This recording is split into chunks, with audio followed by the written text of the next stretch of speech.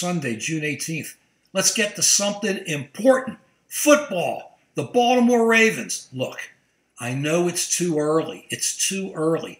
I just think this team is stacked. I was saying after the draft, how much have you seen? I mean, I can't believe it was so great, all the people who wrote in after that video. I loved our draft. Everybody was on the Ravens draft. Oh, defense, we need offense. No, we had to lock down the defense. We were a couple inches away from beating the Steelers in the next to last game of the season last year. We are tight with all these guys. We had enough offense at that time, but our defense for the last few years had just been giving it up. Ozzie loaded up. Ozzie and his team loaded it up with defense. Then he sits back, waits. I loved it with the defense because defense is what's going to do it in the AFC North.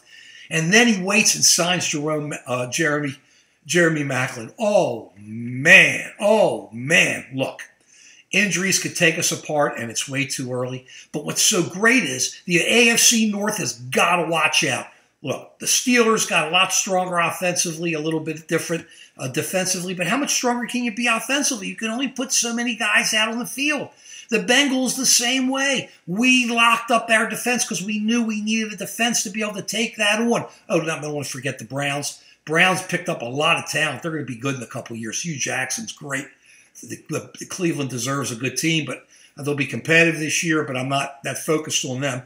But the other two teams really just loaded up with offensive talent, and we got the defense. And now we got Maclin. And you know Ozzie is going to come up with somebody on the line. Bisciotti, the owner, came on. Steve Bisciotti, great owner, came on and said, we need somebody on the line. We're going to get somebody on the line because Ozzie is going to get somebody on the line. This team is stacked. The coaches have got to put it together. We've got to hope for no more injuries. We lost Tavon Young. We've lost Dennis Pitta. We've got to hope for no more real injuries and just the standard ones get through the exhibition season. Let's see what happens. But if these coaches put this together, this team could be rolling at the end of the year. I love this team.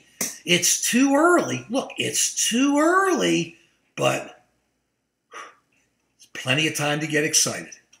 And I'm excited now. Go Ravens! Peace.